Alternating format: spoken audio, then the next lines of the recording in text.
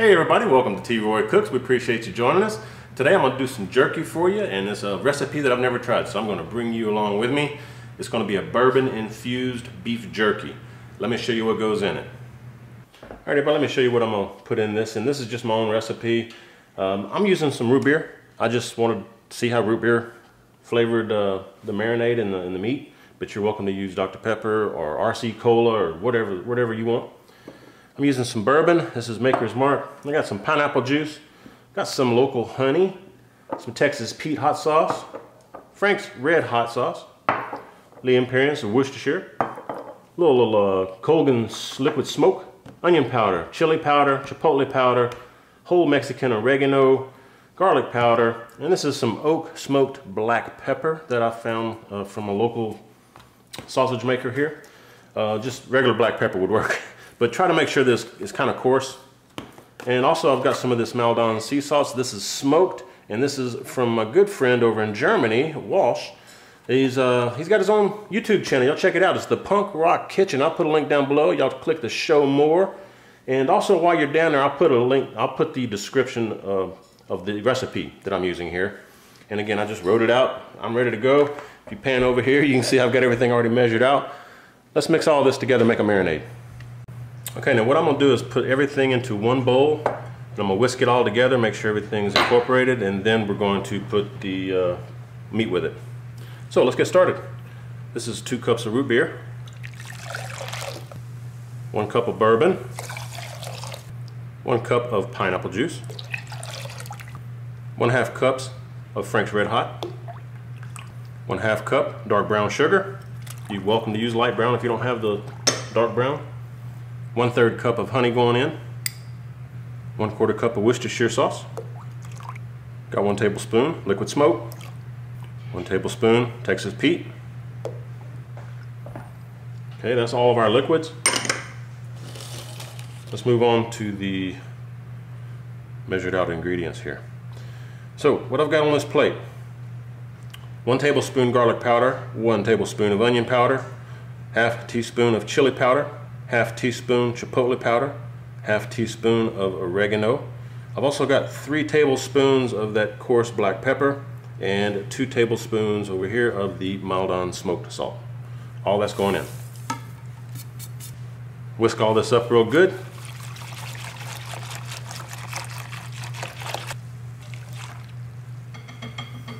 And you want to give it a little quick taste.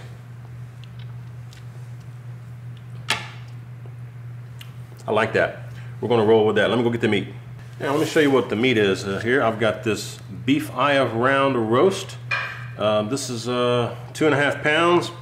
Now what I did, I picked out a roast and took it up to my butcher and said, "Can you slice this 1/4 inch thick for me?" And he was like, "Sure."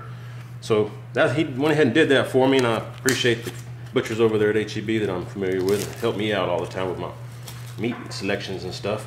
But I'm using this particular eye of round roast because it doesn't have a whole lot of fat. See, there's not a whole lot of fat or gristle or anything on that. And if you don't have this or don't want to use this, flank steak would work, or any other cut that you don't have a whole lot of fat, because that fat will turn rancid on you and it'll make your jerky go bad a lot quicker. So I'm just going to add all of this to this bowl, put this meat in this bowl. We're going to stir it up, make sure all the meat is covered by the marinade. I'm going to put some plastic wrap on top of it. We're going to stick it in the fridge and let it sit and marinate for, I'm shooting for about 24 hours. So we'll pick this back up tomorrow, and we'll cook up some jerky. We'll be right back. Hey everybody, it's the next day. It has been 23 hours since we put that meat in the fridge to marinate. I want to start about 24 hours in to dehydrate it. So 23 hours in now, I'm starting up my Weber Smoky Mountain to get it warmed up so that when 24 hours comes, we can go ahead and throw the meat on. I would plan to do this inside in my oven at about 170, and that's why I put the liquid smoke and also the smoked salt and pepper in that marinade. Unfortunately, Karen wanted to do some painting in the kitchen, so I've been kicked outside. We're cooking on my Weber Smoky Mountain. The last time I did this on my Weber Smoky Mountain, I used the minion method. Today, we're trying the snake method, per request from one of you guys. I appreciate the request. So since I'm using the Weber Smoky Mountain, And I've already got liquid smoke and the smoked salt and pepper in the marinade. I'm not using any wood for additional smoke on the jerky. It should have that smoke flavor already. So we're just using straight charcoal briquettes. I'm using Kingsford Blue, and let me show you how I've got this stacked up in the Weber Smoky Mountain for the snake method. Should be good, y'all. Stick around. All right, hopefully y'all can make this out okay. Now, what I've done, I've left out the ring, the charcoal fire ring in here. I just left it out. As y'all seen in my modification videos, I did put an extra smaller grate in here to kind of crisscross and keep the ashes from falling through so quickly. I've got 3 stacks of charcoal all around the edge. I'm gonna start here close to one of these vent holes, and where there are other vent holes, I've kind of stacked the coals a little bit higher just in case they start dying out a little bit. I've never tried this method on my Weber Smoky Mountain, so we're gonna learn together on it. And it's a snake, so it's gonna start here and it's gonna work its way all around here for a long, low, slow cook. And if I find that I'm running out of charcoal, I can always come back and add more charcoal to this end. Before it gets to this end, I can add more charcoal and keep it going for, you know, until I run out of charcoal if I wanted to. I've got a charcoal starter here. This is just one of those wood type starters. Just light her up, let it go. And we should be good to go, folks. We'll be back here. I'm gonna go get the rest of the parts from my Weber Smoky Mountain. We'll get it set up and we'll bring it up to temp. I'm gonna be trying to cook about 140 to 160 if I'm lucky. We'll see how it goes. Stick around. It's been about 15 minutes. Let me back her out of here and let me show you what we're working with. Put it up a little bit so hopefully y'all can see everything that we're doing here. I'm gonna go ahead and stick the midsection on. Alright, and I do have the water pan in here, but there's nothing in it. And I've got the second grate down in here. And I'm going to load that up before I put my other grate in there. But right now I'm going to go ahead and set the lid on it so we can start getting it up to temp. All the vents on the bottom are wide open. All the vents on the top are wide open. I think we're good to go, folks. We'll be back here shortly to load it up with some meat. We are back. It's been about 15 minutes. Let these coals start going. As you can see, we're about 115 and it's still climbing, so I'm going to go ahead and take the lid off of this thing. We're going to put on one layer of that meat. Over here, I don't know if y'all can see, but I've got it still wrapped up in this bowl. Alright. And sometimes I'll dry this off, but I'm not going to do that this time. I'm just going to sit these on there. And you don't want to crowd them up. You just want to give them just a little space so that air can flow between them. You try to fit as many as you can on this bottom rack. So let me get these all done here. We'll be right back, folks. Well, I was going to put all that meat on the bottom rack that I could and then use the upper rack for the rest of it. But I found that all of that 2.5 pounds of meat fit on that bottom rack by itself. So I took and transferred all the meat up to the upper rack. That's where we're at now. Let me show you what we're going to do here. That's what we got. And again, try not to let them touch. They need some space between them so that the air can flow freely around them. Me and Karen really like black pepper seasoned jerky, so I'm going to throw in a little bit more of this oak smoked black pepper. This is optional. You don't have to do this by any means. It's just how we like it. And I give it a little extra kick. Just like so. I'm going to throw the lid back on here and we're going to let this baby go. And again, we're going to try to maintain around 150-ish, I'm thinking.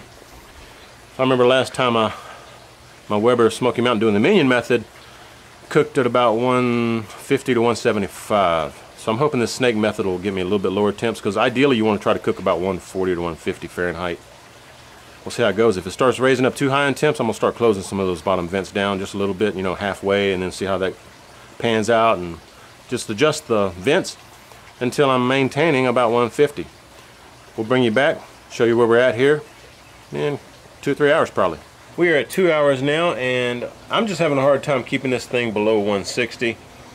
Right now I've got 2 vents totally closed and one of them just barely cracked open. So we're just going to roll with whatever temp I get here. Let's see how it looks. Oh my gosh, check that out, folks. Does that look fine? Oh yeah. Looks really, really nice. 2 hours in. All right, I'm gonna flip all these over, and then we're gonna dust them with black pepper again, and we'll continue cooking. So we'll meet y'all back here for another update in a little bit. Just a quick update. I just shut the camera off, so just letting y'all know. These over here where the charcoals are burning, these are burning hotter. So I'm gonna take and rotate them over this way. Flip sides with the opposite side, so that we can get some even cooking going on here. Yeah, see?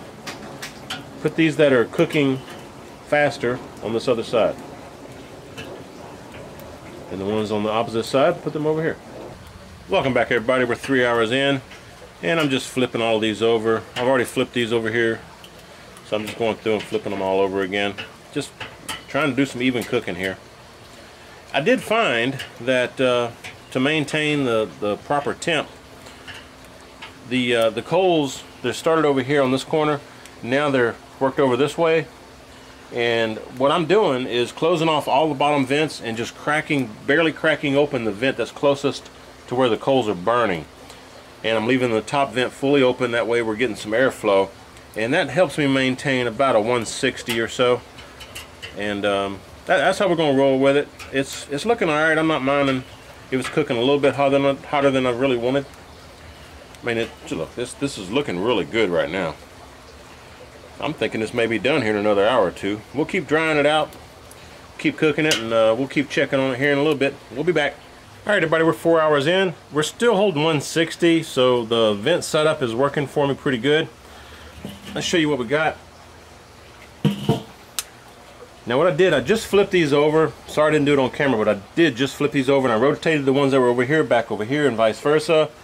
And I tasted one of them, and they're really getting, you know, you can see the sinew of the meat breaking apart right there. So they're getting real close to being done, but they're not quite spicy enough. So I may add a little bit more Srirachi or something like that in the future on this recipe. But in the meantime, I'm gonna spice them up with a little bit of this Texas Rib Candy. This is the Mango Habanero. It's my favorite. You can order it yourself from TexasPepperJelly.com. Wonderful stuff. Now give it a shot. They got a lot of different versions of this, different flavors. I just happen to like the Mango Habanero. And it's a lot of sweet with heat, so it's not, I mean, you know, habanero is not super kicking. I'm just gonna rub this on here, and we're gonna go with it. And here in about an hour, I'll flip them over and I'll baste the other side with some of this Mango Habanero. And I think that's gonna really add a nice flavor to this jerky. It may not last as long because we are adding some sugar to the outside edge of it, so it may not last quite as long, but it's going to taste great, I guarantee. So we'll be back. We'll check on it here in a little bit and give you a taste of it when it's done. Hey everybody, it's another half hour, so it's what, 4.5 hours in. I just flipped all of these pieces of jerky over. We're going to baste it again with some of that Mango Habanero.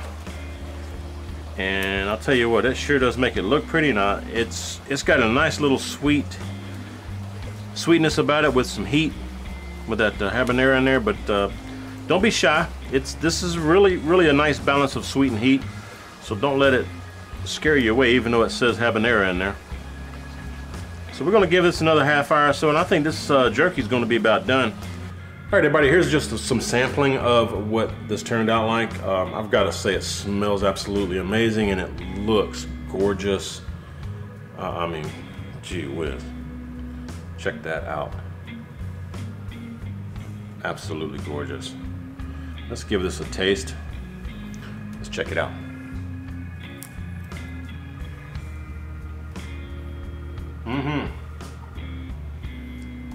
That's some good jerky, folks. I love that black pepper on there. Taste a little bit of the bourbon in there. I'll probably go up a little bit more on the Worcestershire sauce. Maybe a touch more salt. That's really good, man. I'm telling you. It's done perfectly. You can see The meat just kind of peels apart like jerky, like it should. That's jamming jerky. Hope y'all like this recipe. If you do try it, let me know. Be sure and click the show more down below the video, and you'll get in the description box down there, you'll see the recipe that I showed you here. That's really good though. Y'all need to check that out. Appreciate y'all joining us. Folks, I hope you share the video. When you do, please tell all your friends that T-Roy cooks responsibly. We'll see y'all next time.